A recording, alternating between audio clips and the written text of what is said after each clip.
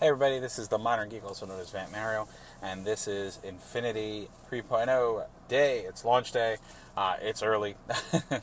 I'm in my travels. I thought I'd do a mid-video. It will not have my opening as it normally does, but I figured I'd put up a quick video just on my YouTube page so you guys can check it out. So far, so good. I've hit Target and I've hit Toys R Us. Target's got an amazing deal, 2 for $20 on the figures, and Toys R Us has got buy one get one 50% off. We got retail exclusives, so all of the Rebels figures are kind of sprinkled among most of the other retailers. Excuse me, I'm going to get my drink of coffee because, like I said, for me it's the journey started at 7. We're now at 9:28. A little after 9 o'clock. Both my Target and my Toys R Us opened at 8, so we will see. As you can see, I got the goatee, so a little bit more Star Wars, a little bit wiser facial hair. But we got exclusives at each place. They're timed exclusives, so the cool thing about Infinity is we don't have to go nuts. But if I can get them cheaper now, might as well, right? And it was cool.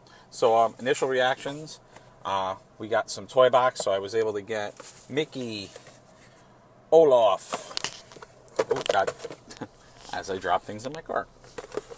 And you can see these pictures. Sadness, Tron, Flynn, Sam Flynn. I keep calling him Tron. Since they didn't give Sam Flynn a face, and I wonder, there's got to be a good story about that. And then I was able to get, for Star Wars, Obi-Wan Kenobi. Crap. Yoda, which I am super psyched to play with. And then our exclusives, which are our Rebel figures. Whoops. Sabine, which is the Target exclusive. And then I always get his name. Whoop, that's not my exclusive. Sorry, guys. Non-pre-planned videos. Ezra. So that's the Toys R Us exclusive. So I was able to get all these guys. I picked up actually Yoda and Ezra at Toys R Us just so I could do the 2 for the 1 buy one get one 50% off. I picked up the majority of the others at Target because obviously that was the better deal. Also, Toys R Us is doing, if you pre-order the starter set there, you can pick out 3 figures and they will be 40% off. So it's kind of a better deal.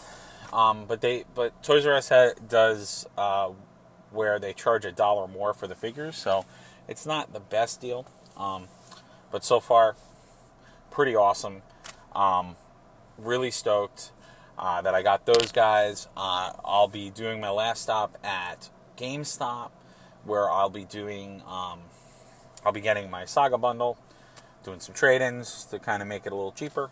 And then on top of that, I'll be getting the Inside Out play set and Zeb, who's the other exclusive. So not too bad for exclusives. The ones I'm sort of passing on for now. So Fear was an Amazon exclusive. You had to order Fear on Amazon. The Mulan at Best Buy. And then I believe Kanan was at Walmart, but I went to my local Walmart and they had nothing.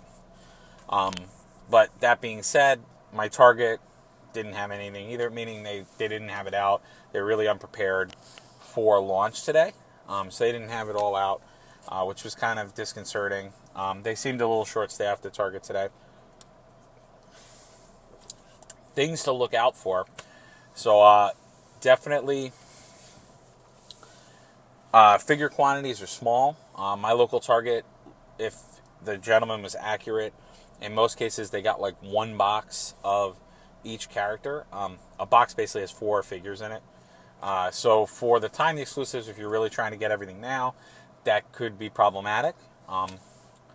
Also, another reason why I picked up Yoda at Toys R Us is my Target actually didn't get any Yodas, which is kind of odd because Yoda and Obi-Wan are the ones that they were going to have a lot of, and it makes sense. It's the newer playset, so they want to have the characters that are centric to it be that way, and then Darth Maul and the villains for some of these are going to be out later.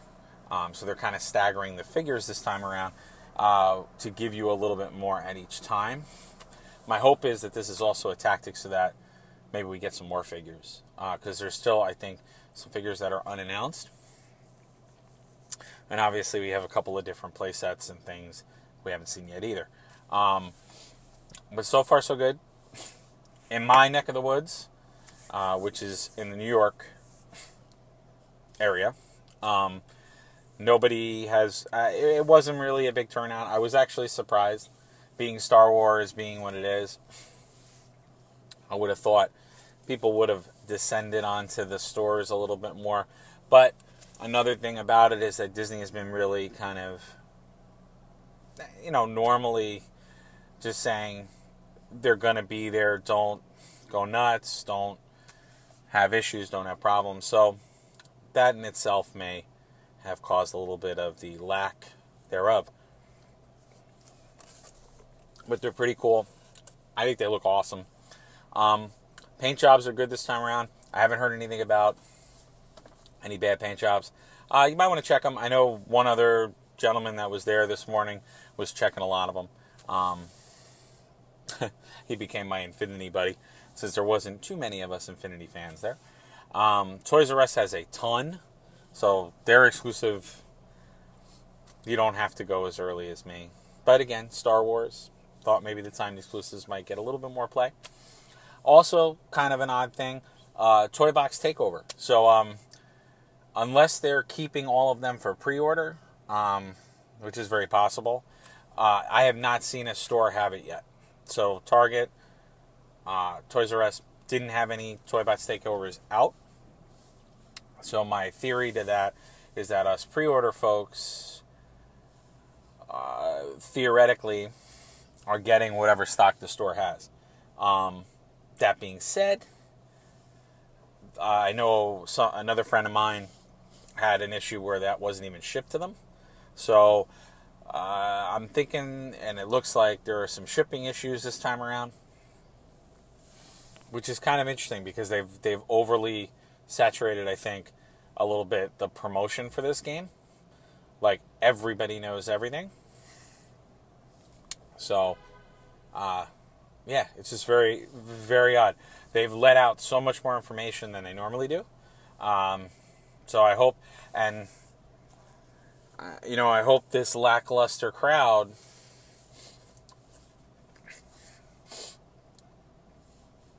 doesn't detract from our game. Obviously want to see them get all the way to 5.0 because they at least said 5 years, and see what we can do. So, but overall, good launch so far. I'll be going to GameStop last on my list, and pretty much couldn't be happier with the way in which this all turned out. So, so far, so good. Awesome. So yeah, I'll probably do another quick video as the journey ends and see how we did. See if there are any other trials, tribulations. Let you guys know any other key things to think about. And please stay tuned, because whenever I get my butt home, I'll definitely start having a stream up for at least the beginning of the game. We'll bust this thing open. And then you'll see throughout the week I'll have my unboxing videos that'll give you some more closer look at some of these figures. And I'm just excited because 3.0 is here. It's Disney Infinity. And it's Star Wars Force Powers. Come on, man. It's Star Wars. You cannot be psyched about this. And as I was saying to someone else, I think our soft launch, as I'm going to call it, is just the fact that most people, A, I don't think knew the game launched now, and B, I think you're going to see this stuff fly off the shelves once Christmas hits, because The Force Awakening is going to make everybody want to get themselves some Star Wars. So, awesome. Well, take care, guys, and until the next video, which will be shortly, and we'll see you. And please, again, remember, subscribe to us on YouTube and Twitch, Fant Mario, and check us out on Facebook, Modern Geek. You can see posts from the day, see how the journey's been going. All right, take care, guys.